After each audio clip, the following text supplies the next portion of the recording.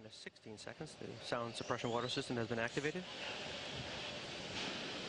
For T minus 10, 9, 8, 7, 6, 5. We have to go from ready to start.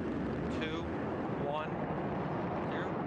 Booster ignition and liftoff of Shuttle Endeavour with NASA's final space station crew compartment that brings a bay window view to our celestial backyard.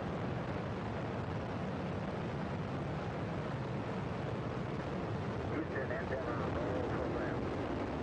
Roger, roll, Endeavour. This is Mission Control Houston. Endeavour's roll maneuver is complete.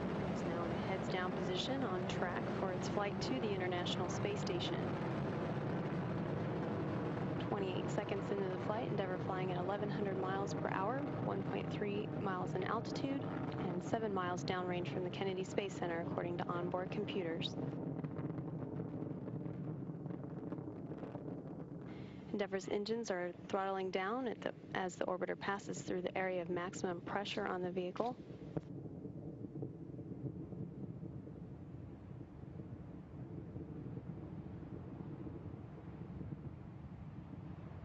Endeavour, go at throttle up.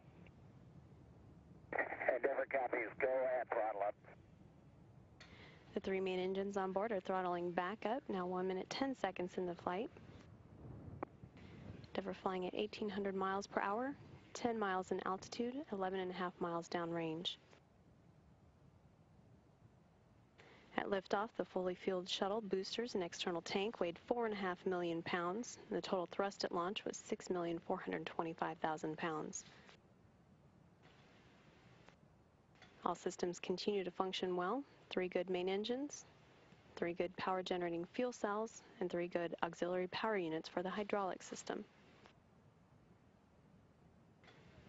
The next step will be the burnout and separation of the solid rocket boosters. Combined, the twin boosters provide 5.3 million pounds of thrust to propel the orbiter toward space.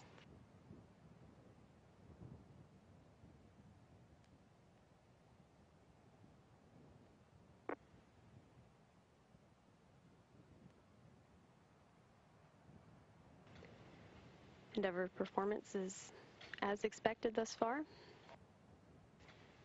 2 minutes 19 seconds into the flight, Endeavour flying at 3,700 miles per hour, 35 miles in altitude, and 49 miles downrange.